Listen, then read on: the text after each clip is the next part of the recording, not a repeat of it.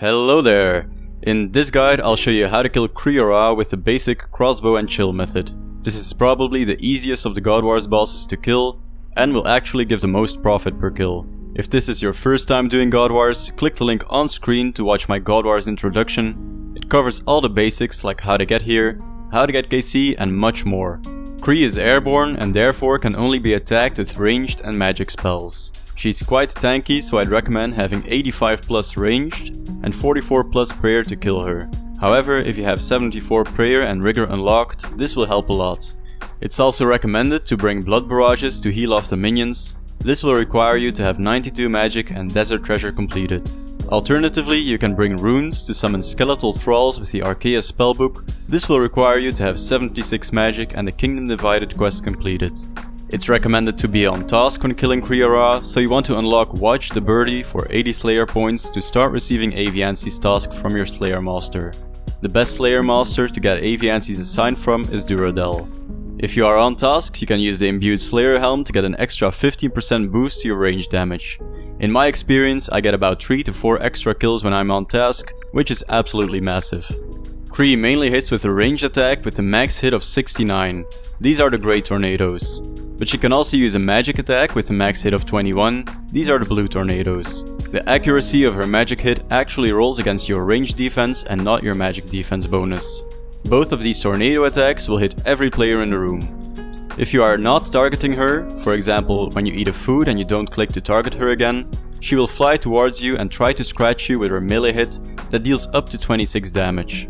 For the gear, you want to spec in as much ranged offense and high defense bonuses against all 3 combat styles. I bring some basic ranged gear and add a Dragonfire shield and Ring of Suffering for some great defense bonus against all 3 combat styles. At Kree, I always bring the Diamond Dragon Bolts E because you really want to maximize your kills per trip. I also bring the Zamorak D'hide boots to not take aggro from Zamorak's followers. If you can't quite afford this setup, replace the Armadyl top and bottom with Carol's, the Armadyl crossbow for a dragon crossbow, the DFS for a crystal shield and the necklace of anguish for a fury. Don't forget to add a piece of Armadyl D'hide to your setup so you don't get wrecked getting here. If you have some more cash to spend, you can upgrade to a Zerite crossbow, Zerite vambraces, Pegasian boots and an Elysian spirit shield or a Dragonfire ward. If you want to try some Kree off task, you can replace the Slayer helm with a Justiciar face guard or a Varrock's helm.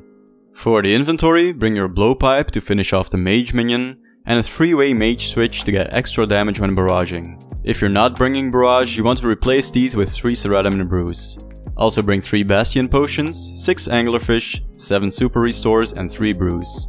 An ecumenical key is really important so you don't have to get kill count and waste your slayer task killing normal Aviansies. Bring Bones to Peaches tablets to heal even more off the minions, a myth grapple to enter Armadyl's Eyrie, a rune pouch with blood, soul and death runes and a teleport out.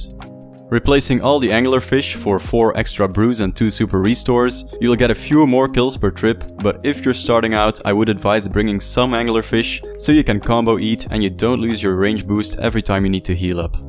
If you want to duo this boss with crossbows, one player should have this inventory setup with some extra food, a mage switch and blood barrages, while the other player brings all the super restores, bastion potions, and earth, water and astral runes to cast boost and stat restore potion share. These spells will require 84 magic and lunar diplomacy completed. In a duo you will get twice the value for each potion dose by sharing the super restore and bastion potions with your friend. Now let's have a look at a kill. This is the same if you're going solo or duo.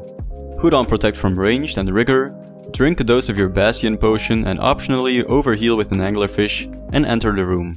Run to the southwestern corner of the room and hit Kree. That's basically it. It's really simple. I like to lazy flick rigor to save some prayer points, but when I get below 50 HP I hover over my food to stay ready to eat.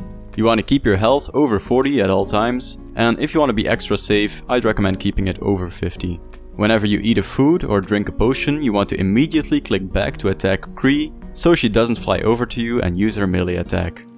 Remember to drink a dose of your super restore every 3 brew doses, so you don't brew your stats down, and try to limit yourself to 2 doses of bastion potion per kill. If Kree is really low by the time I need to brew up, I don't range pot, but if she's still at half health when I need to heal, I usually have a sip of range potion after brewing down, because the kill will still take a long time. If you are bringing blood barrages, it's a good idea to use your Armadyl crossbow special attacks for some extra DPS, because usually you'll end up with full health after blood barraging the minions and using bones to peaches anyway, even without using blowpipe specs. After you killed Kree, take down the mage minion, Wingman Kree, with your blowpipe. Bring the melee minion to the ranger and blood barrage him to get back to full health. If you have some inventory space, pick up the bones to turn them into peaches and pray at the altar to restore your prayer points. If you're gonna do this duo, both players should blowpipe the major and let the person with the barrage heal off the ranger and meleeer. Then just stand next to each other with accept aid enabled to pot share to full prayer and share a ranging potion. The barrager should trade over some bones and extra food to the pot sharer if he is running low. Then go back to the corner to get ready for the next kill. When soloing, I usually get over 11 kills per trip.